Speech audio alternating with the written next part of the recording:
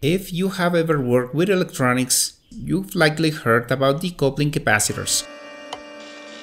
But do you know why they are so important? In this video, we will delve into them and their significance in electronics design.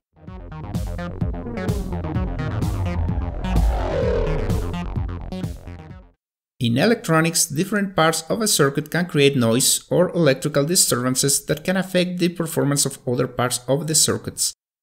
This noise can be caused by various factors such as switching of transistors, voltage spikes, electromagnetic interference, and so on. Decoupling capacitors are used to suppress this noise by providing a low impedance path to ground for high frequency noise. These are two circuits to demonstrate the presence of noise. First, an LM7805 voltage regulator, which receives a voltage and stabilizes it to 5 volts DC. And with this 555 timer, generating a square wave at 123 Hz, which is considered low frequency. For the input of the regulator, I'm using a switching mode power supply adjusted at 9 volts DC. By looking into the output with the multimeter, everything appears normal, with an average output of 5 volts. If we look with the oscilloscope, indeed it appears around 5 volts. Good. But if we look close there, the line looks fuzzy. This is electrical noise, mainly generated by the power supply, but also by the regulator itself, internally switching at high speed trying to stabilize the output voltage. This noise includes a ripple, seen as a high frequency AC component superimposed on the DC signal, which can cause problems in certain applications, in this case more than 900 millivolts. If we add some load at the output, let's say this LED with a resistance, guess what happens? Ouch! The regulator gets more stressed due to the load, and the output noise goes even higher, almost 2 volts peak to peak. This noise is also getting back to the power rail of the circuit. I'm enabling the second channel of the scope to see both signals. See the blue line, how the noise increases as I connect the LED, which means that other components on the same circuit will be affected as well. The datasheet recommends adding one capacitor of 0.22 microfarads at the input, and an optional one at the output. The first is the decoupling capacitor because it decouples or isolates this component from the rest, in this case from the power supply. I will use this film capacitor of 0.33 microfarads, which is the closest one that I have. Oh, perfect! The new readings of the peak-to-peak noise is around 150 millivolts. We have an improvement here. Great. Now let's analyze the 555 timer. The signal looks like a classic square wave. But if we zoom in, we see this spike on the left, and lots of noise with it. For this circuit, the input is 9 volts. The peak is more than 6 volts. That's 54%.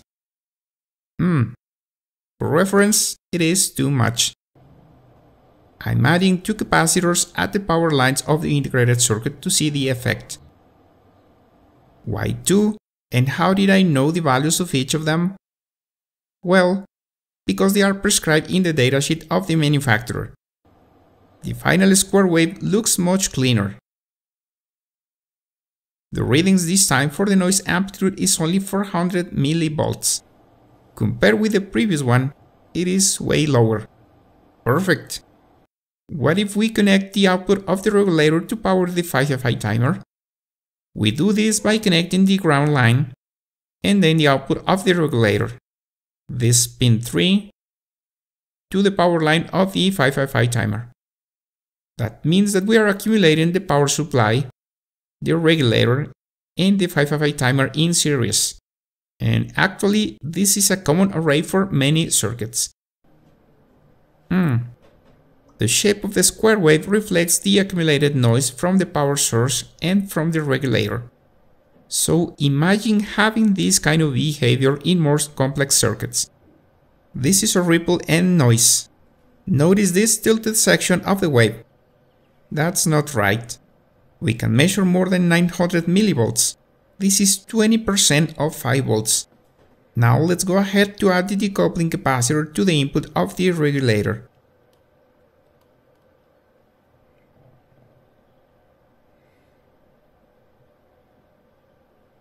Now we have like 500 millivolts of peak-to-peak noise. Things are getting better. That's good. Now adding the first of the two decoupling capacitors of the 555 timer.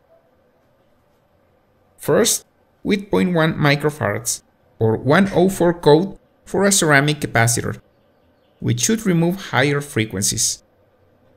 This gives like 140 millivolts for the noise. Now adding the electrolytic capacitor of 1 microfarad. This one should remove the lower frequencies from the noise. This one is only helping to fix the left side of the shape, but not for reducing the overall noise.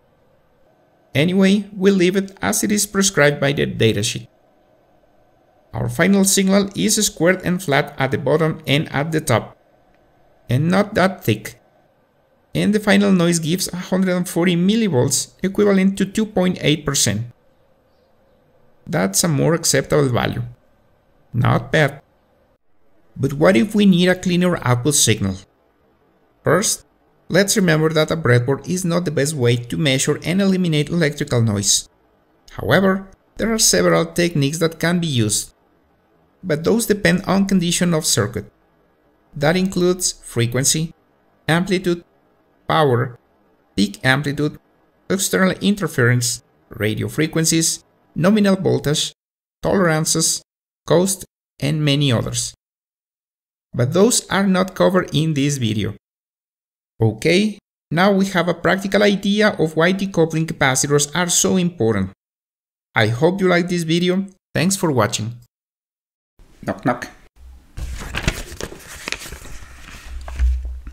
That's 50. That's good. Good. Millivolts per. But what if